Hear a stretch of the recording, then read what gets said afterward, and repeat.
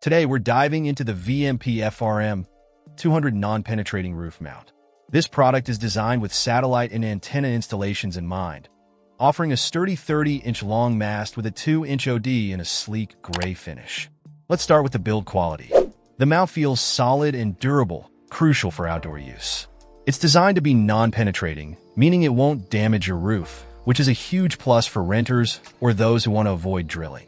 Moving on to installation. It's straightforward but requires some effort due to the weight.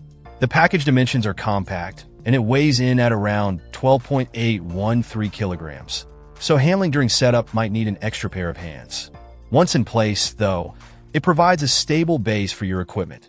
From a design perspective, the gray finish blends decently with most roof colors, maintaining a low-profile appearance. It's evident that durability was a priority in the design, which is reassuring given outdoor conditions that in terms of performance, it does its job admirably.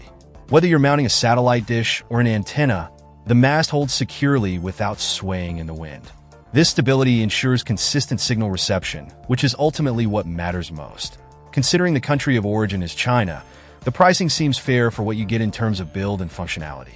Overall, if you're in the market for a reliable non-penetrating roof mount that offers durability, stability, and ease of installation with a bit of lifting, the VMP FRM-200 is a solid choice.